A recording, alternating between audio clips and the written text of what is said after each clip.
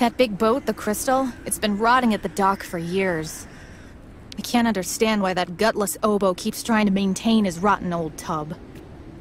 Believe me, it's a really good thing that the nomads can't just come and go around Valsambor as they please anymore. Usually the Yukols only stick around for a few days or so. Something must be keeping them here this time. Things are heating up for Mayor Bulyakin.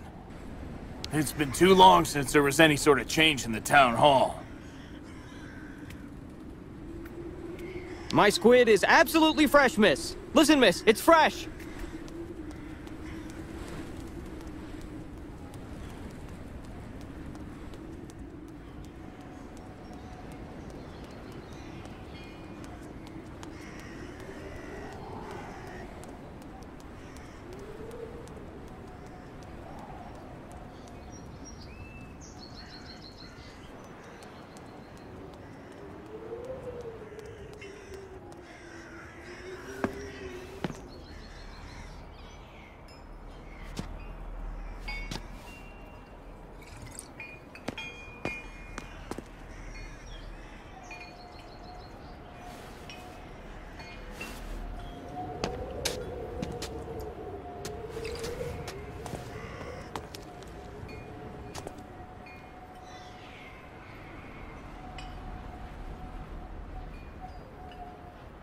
Are you okay, sir?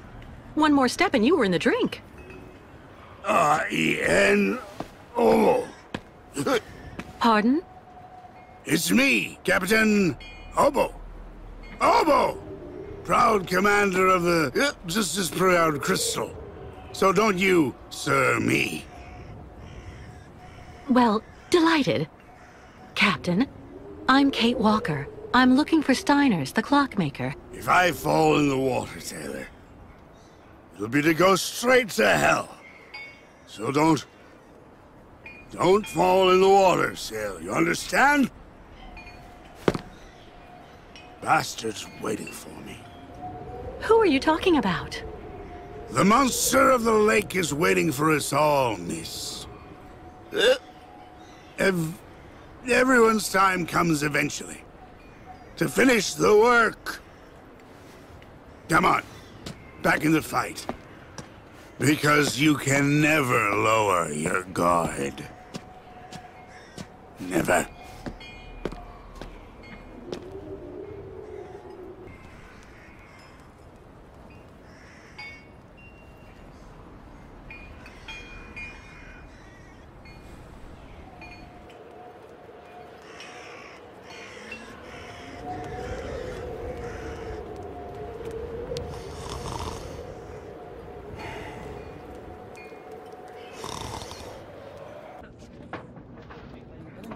I'd rather be left here on my own if you don't mind, miss. I'm sorry, but I'm really not in the mood.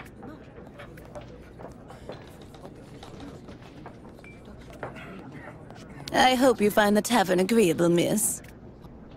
Vlad the boss does whatever it takes to keep the place cozy. With everything going on, that's not bad.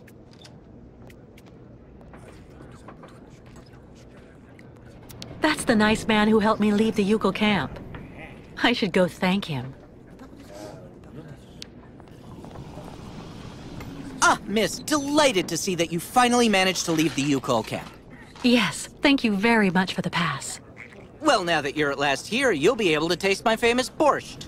It would be my pleasure, but I do have to find Steiner the clockmaker right away. Simon Steiner? Ah, in that case you should speak with Sarah, our young waitress. She's his granddaughter.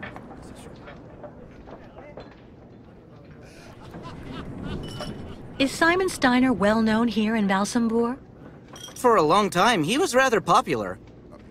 You know, he isn't just a clockmaker. He knows everything about mechanical objects. He repaired everything for everybody here in Valsambor. He also designed the amusement park on the other side of the lake with a colleague of his. A French automaton creator, if I remember right. You could say, Valsambor owes a lot to Simon Steiner, miss. So when he got sick, I offered to hire Sarah to help a little. You understand?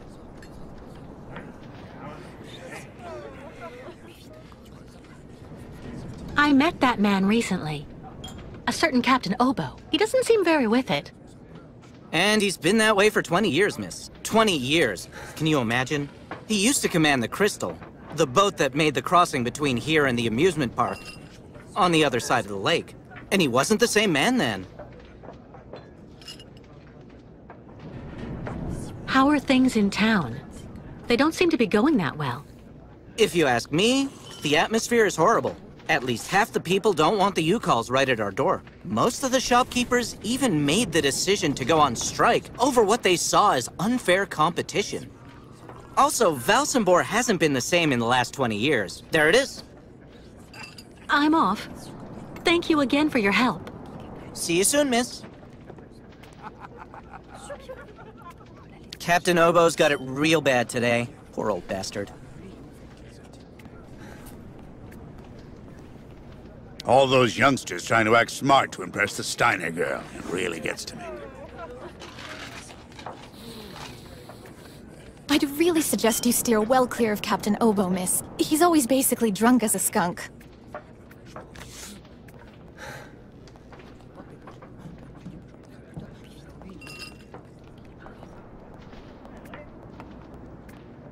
The Crystal! Take across more travelers ever than any other ferry from Valsambor.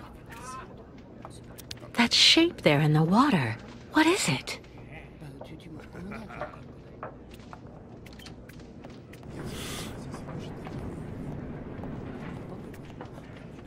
It's been hard to sell our produce since the port closed. And now those nomads show up and undercut us.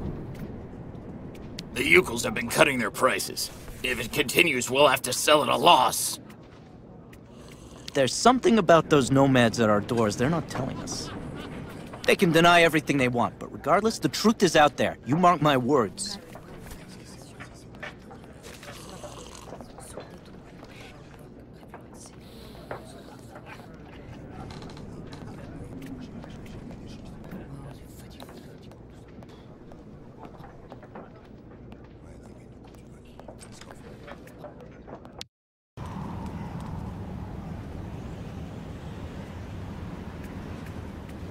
Lost your way, pretty girl? If you need someone to follow you around town, just ask. Lost your way, pretty girl?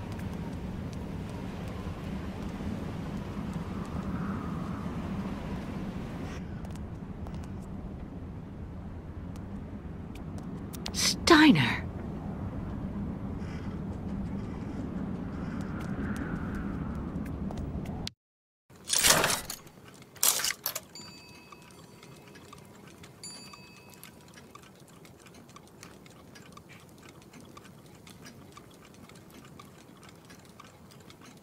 Hello.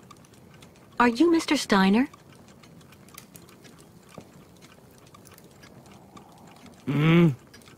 I'm sorry to bother you, Mr. Steiner. My name is Kate Walker, and I've come to pick up the prosthesis for Kirk, the Ukal spiritual guide. And well, dear Miss Walker, Dr. Efimova has informed me that the young man was not yet in any sort of condition to withstand the operation, and that...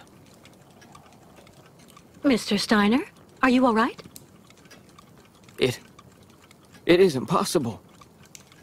That pendant you have around your neck. I would be very obliged if you would entrust me with it for a moment. Please, Miss Walker.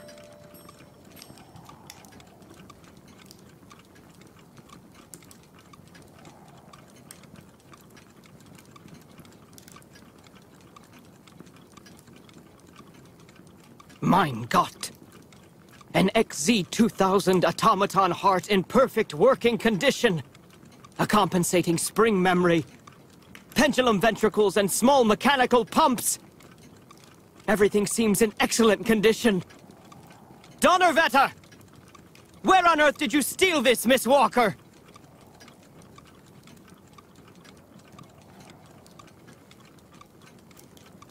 What? Are you calling me a thief, Mr. Steiner? I haven't stolen anything from anyone. This is all I have left of my friend Oscar. Give it back to me right now. Ah, so. And yet I am actually very familiar with this type of precision mechanism. An infernal precision. Incredible, unique expertise. For this was a Vorarlberg automaton, Miss Walker. Yes. It was Hans Vorarlberg who designed this object. Tell me, did you know him? Oh, yeah. He even lived here a few years. We did a lot of work together. He taught me so many different things, you know. So it is useless to try and make up silly stories, Miss Walker. And I am afraid that I am not about to allow you to leave here as long as you have not told me the truth about where this object comes from.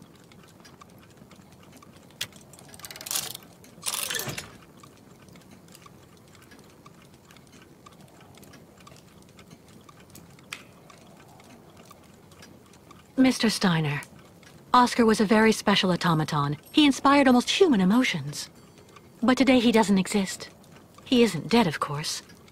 Because what has never lived cannot die. Oscar was just dismantled. It had to be like that. All that I have left of him is that heart. A heart made of metal. It's far more than just a heart, miss. It's far more like a kind of mechanical hard drive. A computer that is full of cogs, gears, and springs, but...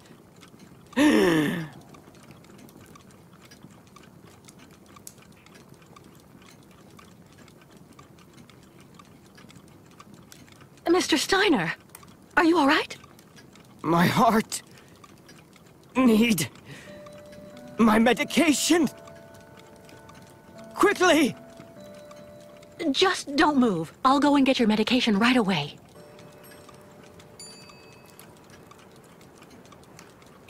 No medication in sight.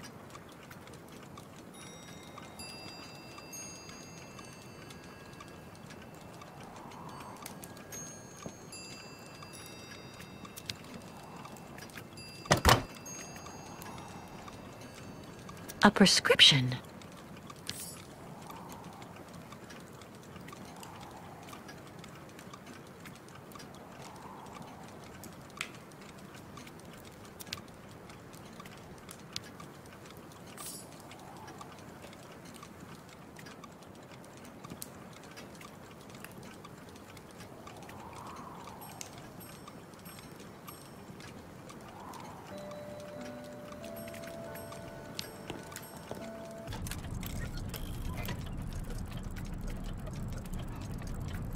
Who would store medication in this mess?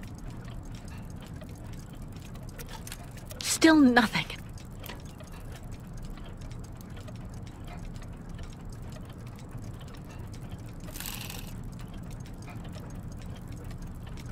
Who would store medication in this mess?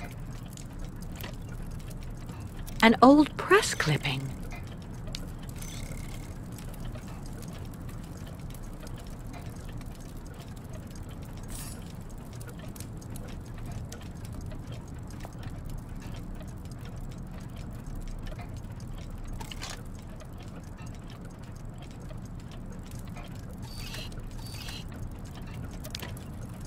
A woman's writing saying, "Grandfather, don't forget to take your medication 3 hours before dinner." Kirk's prosthesis, but it looks like it isn't finished.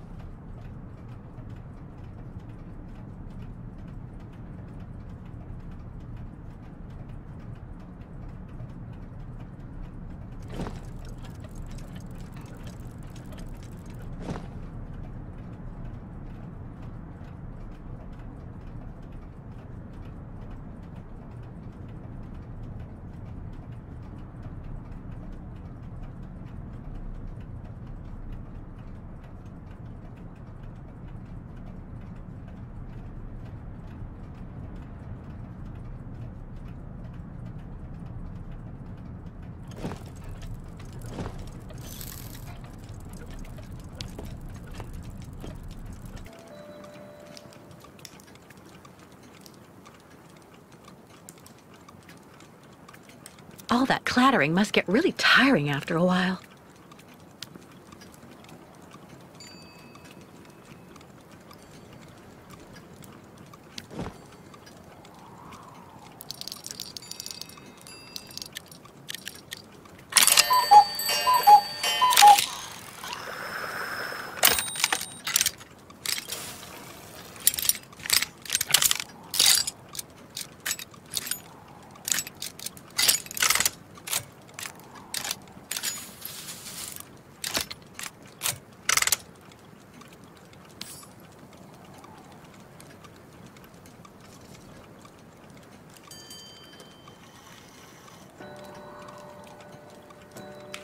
My heart. I need my medication. Quickly.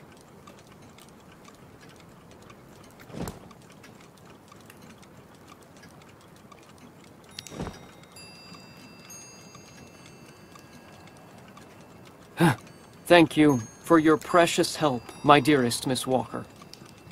I'm afraid I may have judged you somewhat hastily. Don't mention it, Mr. Steiner. Tell me about the prosthesis. I need to take it back to Kirk very quickly. If, of course, you agree to let me have it. Yeah. I just have a few small adjustments to make. It involves very precise and meticulous mechanics, understand? Will it take long? I'm sorry to insist, but I also have to give a hand to those unfortunate Ukals. I need to help them get across the lake with their herd of ostriches. I'm so worried about them. Once the mechanical leg is at last ready, I can go to the clinic and bring back young Kirk to you. That way you only have to worry about what happens to the other Ukals. That's so nice of you, Mr. Steiner. But why are you doing this? I wasn't extremely nice to you earlier. And also the way the Ukals are treated by the other townsfolk here, in my own town, disgusts me. So I want to help those poor devils, even if I am in no way absolutely certain they should be crossing the lake. What on earth's the matter, Mr. Steiner? The next stage of your journey is the poor cursed town of Baranor. It has become hell on earth since the time of the last great ostrich migration. Please join me downstairs for a moment, Miss Walker. I'll show you exactly what I mean.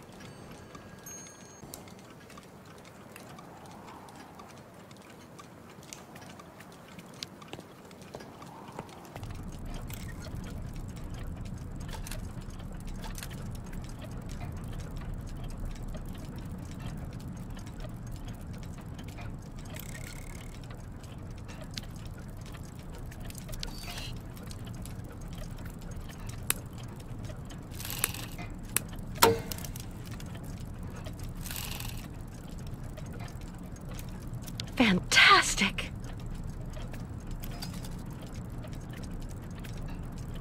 Look just next to the films there, Miss Walker. You should find a film on Baranor.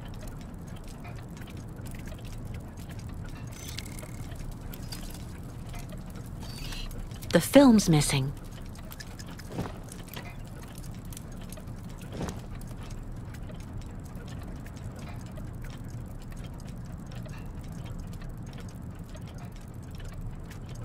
Tools that would have suited Hans.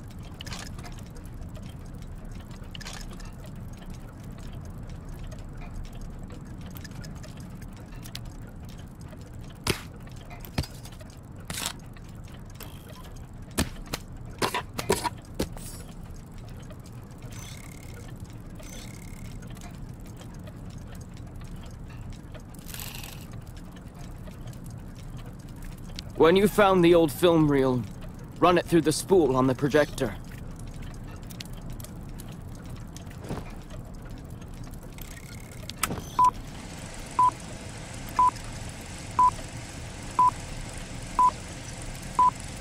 Baranor, the cursed city.